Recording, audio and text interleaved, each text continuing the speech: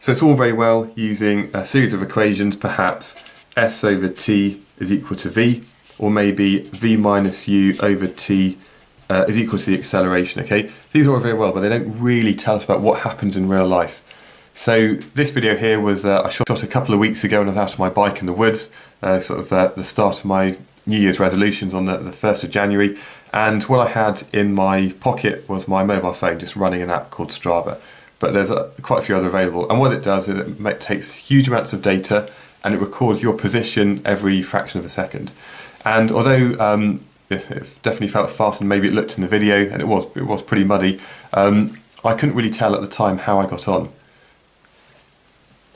But one of the great things about this data is that on any kind of phone you can get loads of information about how you've got on.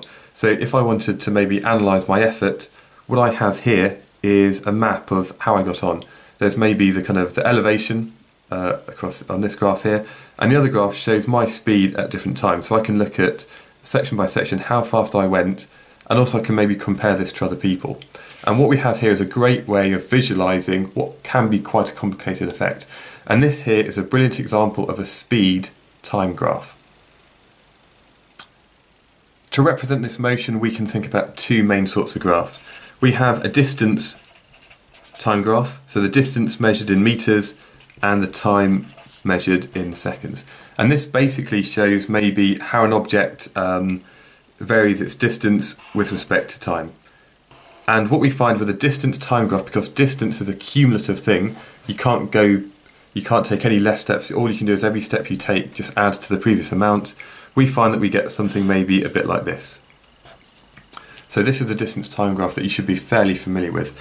Now, the gradient of this graph is going to be equal to the change in y by the change in x. By the change in y by the change in x value.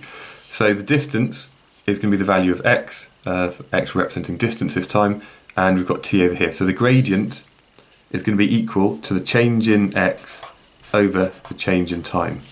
And this, the rate of change of distance, is equal to our speed. And this quite nicely gives rise to a speed time graph.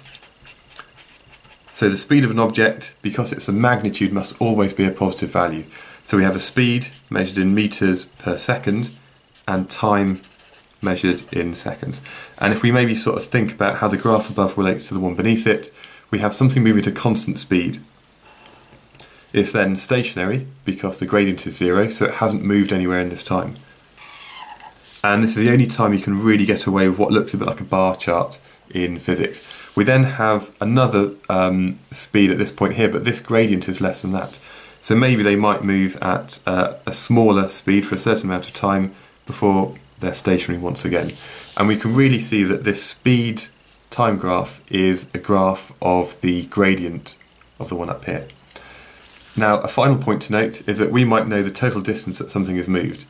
But because the area under the bottom curve can be calculated by looking at the speed multiplied by the time, so the base times the height, it means the area here is equal to the distance travelled. Whereas here, the gradient